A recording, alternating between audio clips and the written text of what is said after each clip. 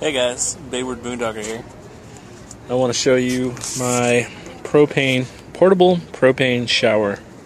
I got this idea off of the internet, just some YouTube videos. This is an off-grid shower. So right here you can see I've got 5 gallons of water here, and then that got some vinyl tubing that goes into a FLOJET water pump that I got here for $50 on Amazon, and then that goes up into this propane water heater. It's the EcoTemp L5 model. Okay, and then of course it generates heat from the propane. So I've got that. Also, you need power. I need power to run this pump here. So I've got it's a 12-volt pump, and I've got a marine battery in here. Nothing fancy, just something that I bought from Walmart, and I think I've got some videos, some old videos where I originally purchased that. Anyway, here's the setup. It's kind of gangly right now.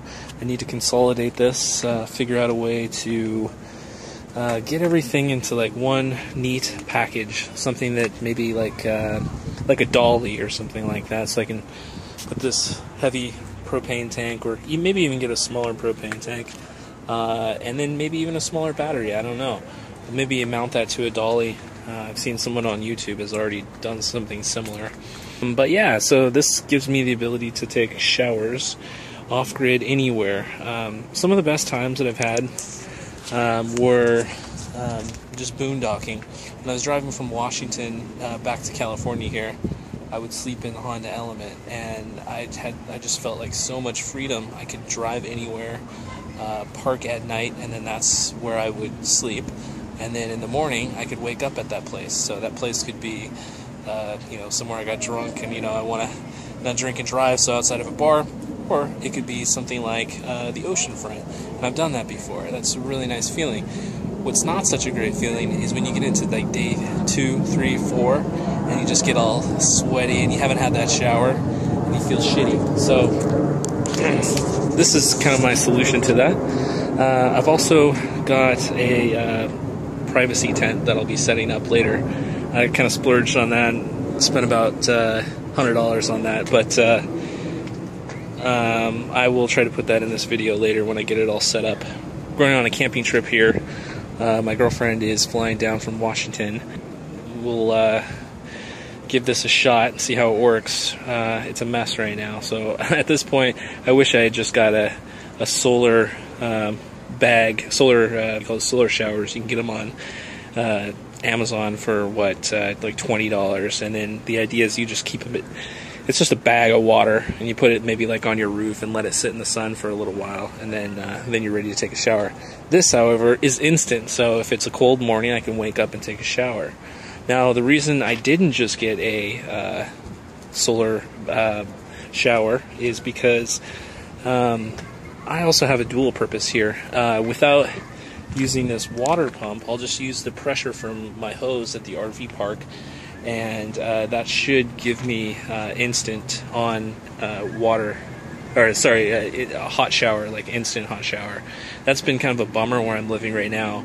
In an RV, you have to pay all this money to get your hookups, but you're still using propane heaters that heat up it's very inefficient. I guess it heats up a 5-gallon tank of water, and you're like racing to get everything washed in time before you run out of cold water. So this is now an endless supply. I think there's a safety feature that it will turn off after 20 minutes, but just flick the switch and you've got an endless supply of hot water. So anyway, like I said, I got this as a dual purpose. It's not just for an off-grid shower.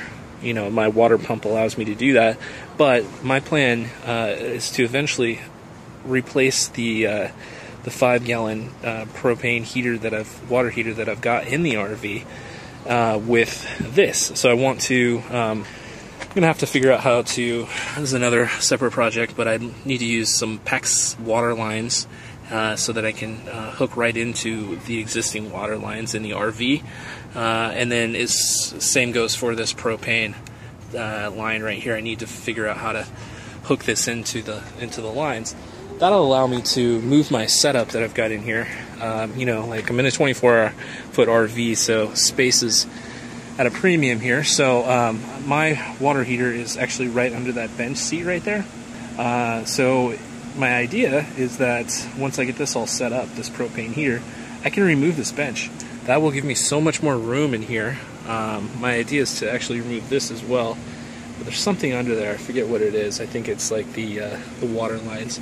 But anyway, that's my setup. That's my plan. That's what I'm going to do. Yeah, I'm really happy. Let's go ahead and turn it on. I don't have a switch or anything. Maybe I can install something like that later.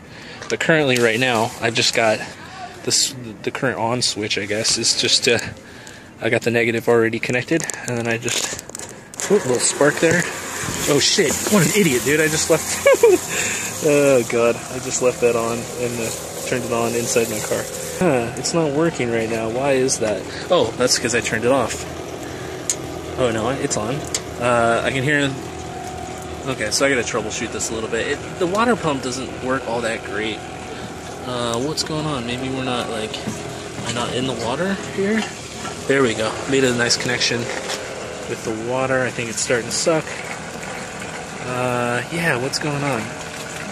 Okay, so let me put it pause, see if I can get this figured out. Okay, there we go. It takes a little finagling sometimes. It's not getting a good contact there. It's not sucking up the water like it should. Alright, so I've got it on right now. Everything is on. I don't feel any hot water. So I'm still trying to figure this system out here. But here's the idea. Look at that. Pretty good pressure from a little water pump. No hot water though. Alright, there we go. Now we've got extra. Oh yeah, that's really hot. So my problem here is that this, god damn it, see this hose is curling around on itself and it's not making a good connection. Ow, that's hot. Ooh, now I'm spraying. Okay. Yeah, and sure enough, it's that's what the problem was. This it's got a natural kink to it still, this vinyl tubing, and it was just curling up on itself and was not submerged under the water. So once I got this other bucket here, filled it, and I was able to ensure that it's underwater, everything was working just fine. Hot water. Let me go ahead and show you the model numbers in case anyone's curious and they want to do this themselves.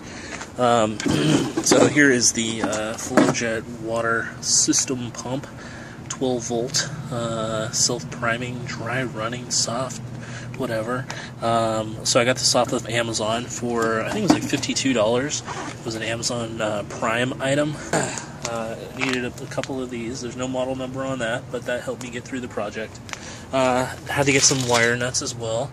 Use the orange kind, whatever that means. Here's the actual, the main part of this thing. It's the model number. Like I said, it's the EcoTemp L5.